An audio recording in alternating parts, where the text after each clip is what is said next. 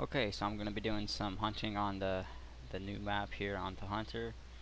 Um, I'm going to proceed up the climbing rope here. I had a lot of trouble climbing at first. I don't know why, but this climbing gear is set up right behind the lodge down here in the corner, so it's pretty convenient, real close. And I usually see a lot of Ibex up here, so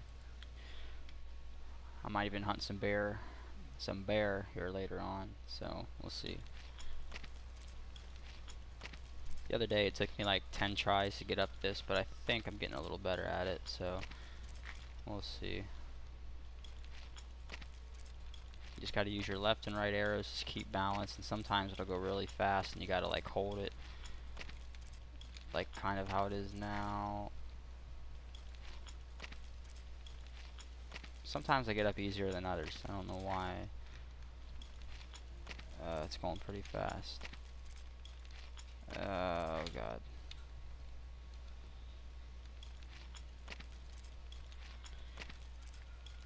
It's always a relief when you just get up there and you don't have to worry about falling. Alright, and we're up. Oh no, whoa, whoa, whoa, whoa, what the hell?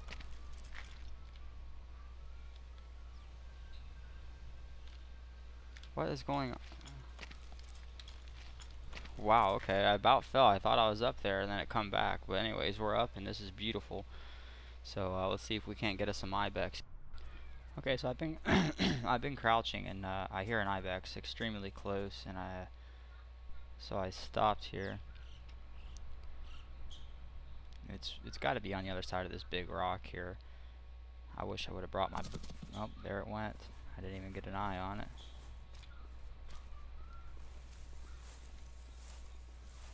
Very, very freakish, skittish animals. And there it is.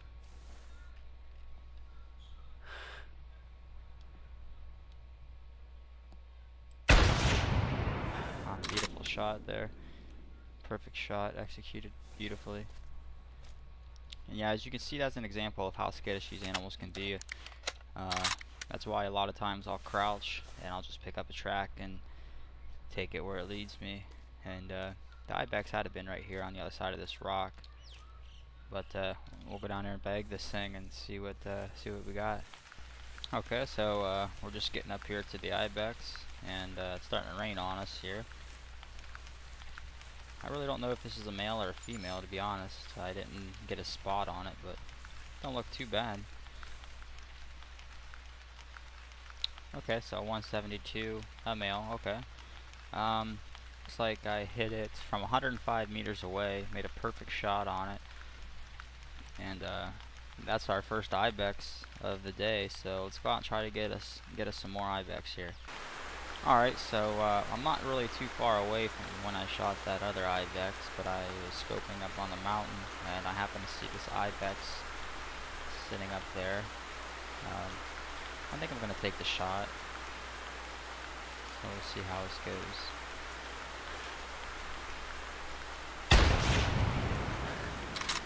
Alright, it's down.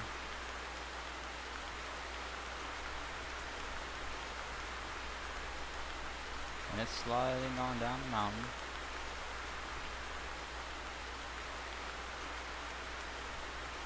Alright, so I'm going to set a marker down so I can go to the marker and let's see what we got. Alright, and as I pop up over this little mountain, I can see the Ibex lying here. And again, I don't know if it's male or female. I didn't get a spot. It was kind of out of my distance to get a spot. Looks like a male. Might even be bigger than the last one. See, my last one was a 172. I don't think it's as big, but we'll see. 169, so about the same size. Now, again, made a good shot. Left lung, right lung, so perfect. And that's Ibex number 2, so we'll see if we can't get some more. Alright, and I was just actually, again, I'm really not too far from the last Ibex I shot. And I just happened to pull out my binoculars here, and I can see an Ibex. He's real far up there. I'd say he's 207 meters. I really wish I was using my 50 times zoom scope, but I'm not. So I'm gonna lay down here, and we're gonna take a shot here. Again, he's about 200 meters away, very far shot. So let's see how it goes. Oh yeah, dropped him. Beautiful. That was my furthest shot I've ever taken on an Ibex. So we'll mark it with the binoculars again, and we will see you when we get up there. Okay, so we're finally getting to our Ibex here. Looks like he got stopped on that rock. Looks like it's another male. I'm seeing a lot of males today, which is good. Not as big as the others, I don't think. Yeah, but yeah, I hit him. Oh, that's actually a female. 206 meters away. I hit her right in the neck bone. As you can see, it's red on the neck bone. So I made a good shot, a good clean shot. So we'll see if we can't get yet any more Ibex. I'm still looking for that big monster. So we'll see if we can't get one. Alright guys, unfortunately I couldn't find any more Ibex, so I decided to fast travel. I'll show you, I fast traveled to this lodge right here. And I love going down this river. This river, it's always active. You usually will see a lot of bears. So I'm gonna travel down this river on foot, and we're gonna see if I can't find a bear and bag a bear to end the video. So yeah, we'll see what we can't find down here. Okay, so I spotted a bear across the river here. I'm gonna lay down and try to get a spot on him. Looks like a pretty big bear too. Let's hope it's a male. There he is.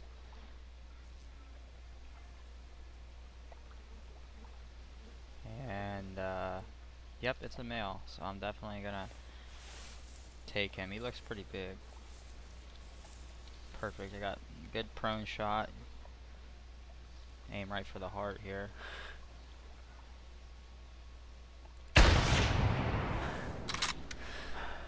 Again, beautiful shot. This gun here is amazing. So let's walk up there and get that big boy. Alright, so we're just getting to the bear, and I'm kind of anxious to see what he scores. I don't think it's any kind of record. The record brown bear is 28. But I'm guessing he's in the 20s, but I could be wrong. We'll see what he scores here. 24. Okay, that's probably my biggest brown bear. Hit him right in the neck bone, so instantly dropped him, and I'll definitely get a trophy picture of this. But I want to say thanks for watching, guys, and definitely sub to my channel. I'm always gonna be uploading videos, just different game, different scenarios. I do bow hunting, rifle hunting, just pretty much whatever I feel like doing. But yeah, definitely sub to my channel, and if there's anything you want to see me hunt, or what gun to use, whatever, just comment, let me know. But I'll set this trophy pick up, and so yeah, thanks for watching. Definitely sub, like, do whatever. Thanks.